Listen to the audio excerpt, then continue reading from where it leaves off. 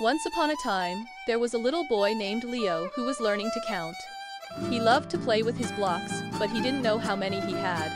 "Let's learn to count together, Leo," said his mom, smiling warmly. "First, we start with the number 1.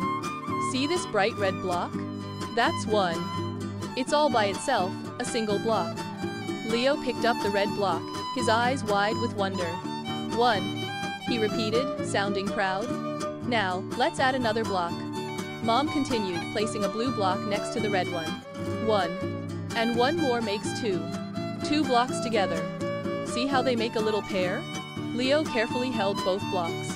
2, he exclaimed, a grin spreading across his face. Mom continued, adding a yellow block. 1, 2, and 1 more makes 3. 3 blocks, like 3 yummy gummy bears. They went on, adding blocks of different colors and shapes. With each new block, Mom explained the number, making connections to things Leo already knew. 4 blocks, like the 4 legs of your dog, she said, adding a green block. 5 blocks, like the 5 fingers on your hand, she exclaimed as she added a purple block. Leo giggled, counting his fingers.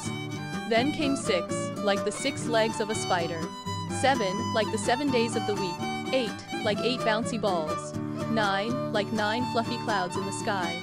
And finally, 10. 10 blocks, a whole tower of colorful blocks, strong and tall, just like Leo was getting to be.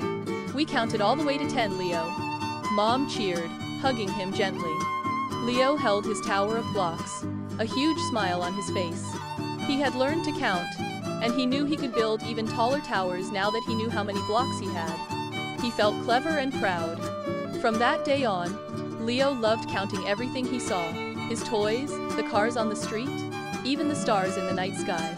Counting was fun, and it made him feel like he could do anything.